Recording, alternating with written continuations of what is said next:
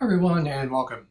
In this video, we are going to be creating the first data store in an ESXi host. I'm going to start by opening Firefox and I'm going to navigate to my first ESXi host. And we'll log in as the root user.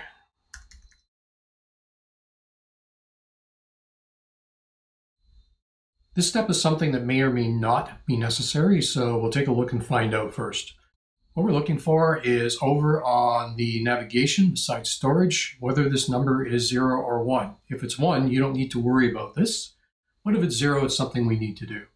And this one's 0, so it's something we need to do. I'm going to minimize Firefox and launch PuTTY.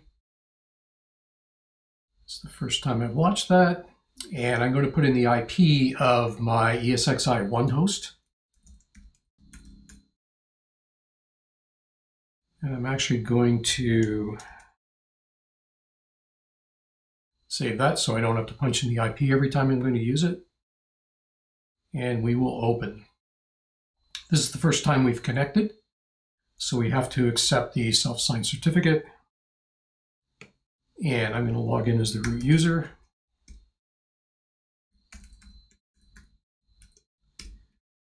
And we're into ESXi. Now what we need to do is put in a command that is going to force the rescan of all of the available storage so that that will be available to us to create a data store.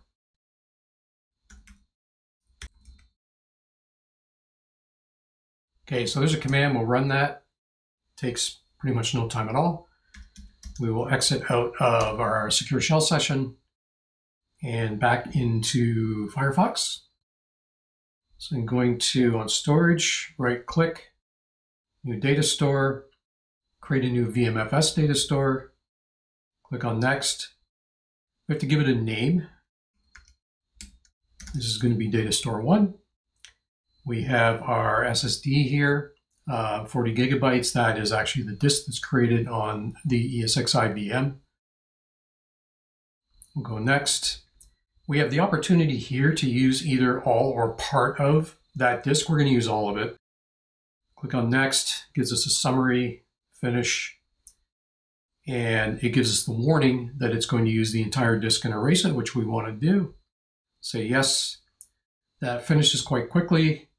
We can see over here on storage now that we have 1 data store. Here it is, slightly less than 40 gigabytes because of the overhead.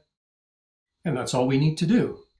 It's a wrap for the video. Hopefully this has been helpful for you, and we'll see you next time.